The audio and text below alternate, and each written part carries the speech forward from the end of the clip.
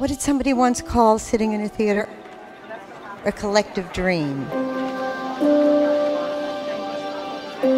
My name is Mark Fishkin, and I'm the founder and executive director of the California Film Institute. And it's my great pleasure to welcome you to the inaugural documentary festival by CFI, DocLands. Thank you for coming. I think one of the things that defines us as filmmakers is really just believing in people. It's exciting to do work that you can see impact lives immediately. We hope that the film generates a more compassionate debate about this issue.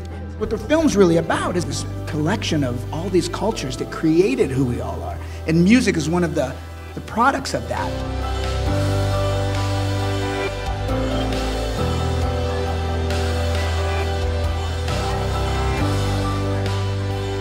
Tough times for journalism, tough times also for truth.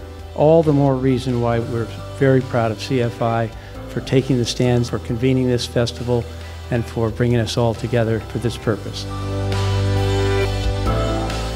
Documentarians have taken upon the mantle of investigative journalism, of incredible stories, and those subjects and those characters resonate with thousands, if not millions of people. I've seen this film 6 times and I cry every time I see it.